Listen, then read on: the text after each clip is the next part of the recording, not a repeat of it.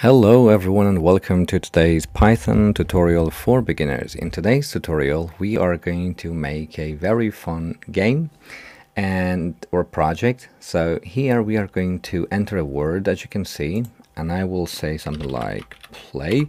I press enter and it gives me the rhyming words. So day, away and way. It gives me basically 3 rhyming words. So I can specify more, but I've just done 3.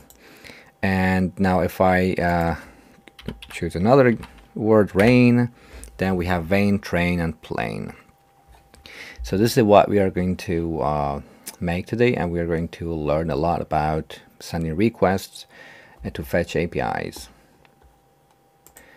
Okay, to start with, I'm using replit.com, and then we are going to also use this website for the API. It's called datamuse.com/API.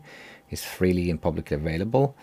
So here, if you go down below, you can see lots of things that you can do with words. So we are interested in words that rhyme with whatever the user inputs. And if I just click on this gives me back a JSON file, which stands for JavaScript Object Notation, which is a language of APIs. And this format is readable also by Python, because Python has an inbuilt JSON library, so you don't need to import a third-party library. Now, what you get back is these like dictionary-like things in Python. It's JavaScript objects.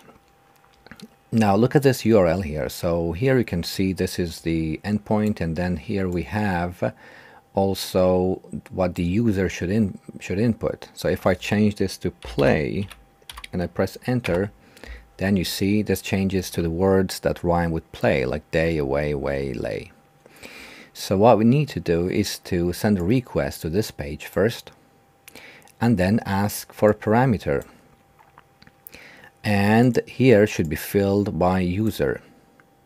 And then what we get back is all this information, but we don't need the score or number of syllables, or we don't need also more than 3 maybe. So we'll go through this using a for loop, and we would say that for all the words we get, go through each of them and grab the first item and display it. So it would show day, away and way. Now let's go back to our replit and let's start. So the first thing we need to do is to import requests. So because we need to send some requests to grab that URL, and then we also need to now use request. So let's just say request equals, and the way we do it, so this can be R or RES or whatever, you can name it whatever you want, so it makes sense to call it request. And then we are going to use that request library that we just imported to get something. So we are requesting to get a specific URL. And what is the URL that we are going to get? Let's see. So this is the URL that we are going to get up to words, because this is a parameter now. So we just get back, and I'm going to put it inside the quotes.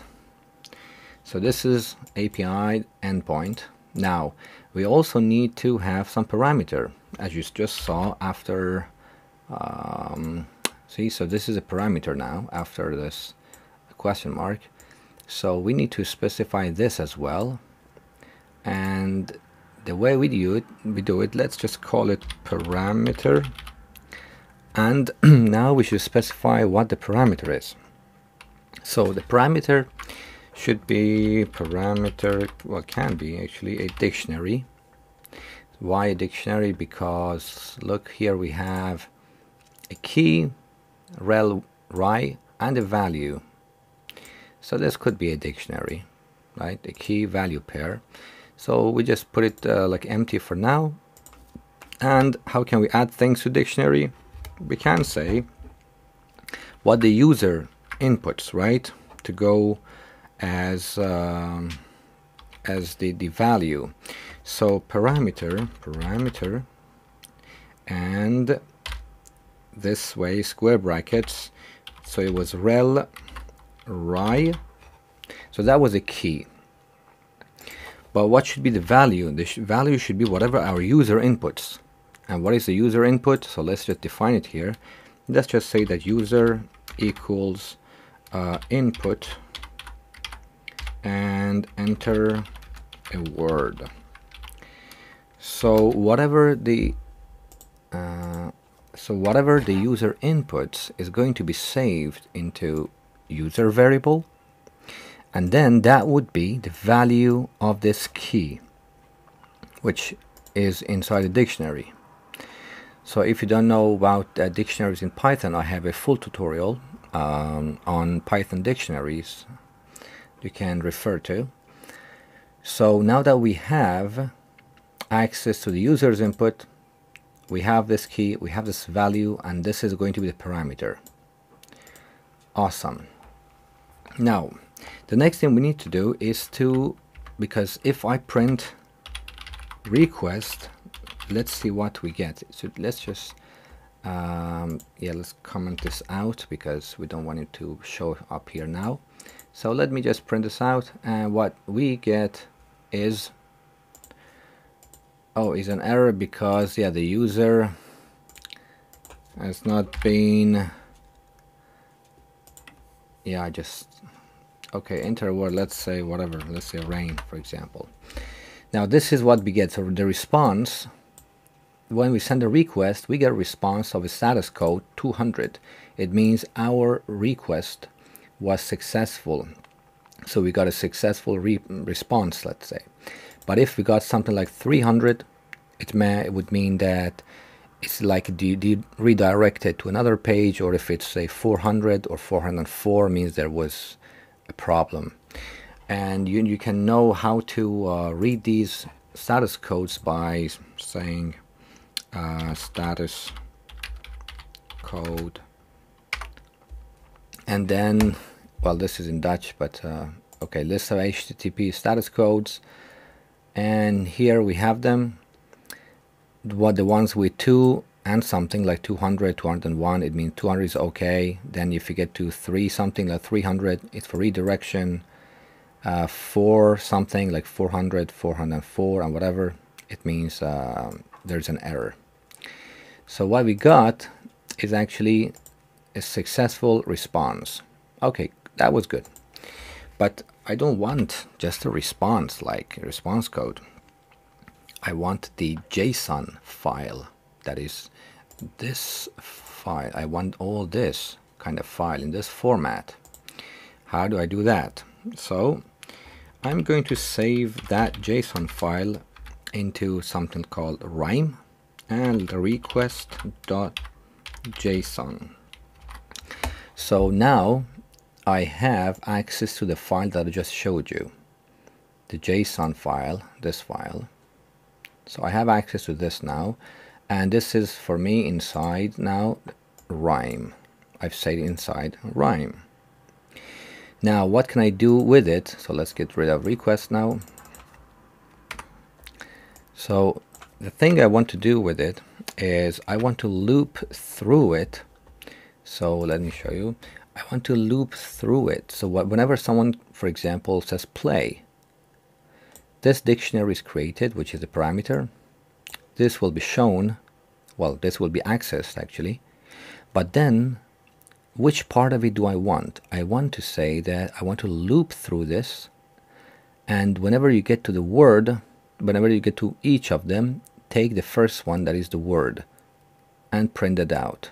And then go to the next one, get the word, print the value out. So this is what I'm going to do. Okay, so I say for, let's say I in rime, that is our JSON file, and I only want actually 3 of the results. So I would say from the first to the third, that is 0, 1, 2, up to but not including 3. So I want only 3 results. That is the first 3 instances. and I want to print I, and which one inside the I? Word. So let's go back again. That is word. So this is going to be I. You see all of these. Let me, well, collapse all. Yeah. So these are all rhyming words for play. So I is 0 first, and then next time I would be 1. So this word, then I would be 2. So I want only these 3, and then inside this 3 I want to get to the word. Yeah, makes sense? Okay, now let's see. Okay, let's run again and wait a bit. Okay, enter a word. Let's say try. Lie, I buy. Okay, cool. So it works. Another one, enter a word. Blame. Game name frame. But what if I start something with a capital? Does it work again? If yes, then it does. Okay, cool. Okay, so this is our project for today. Thank you for watching and listening.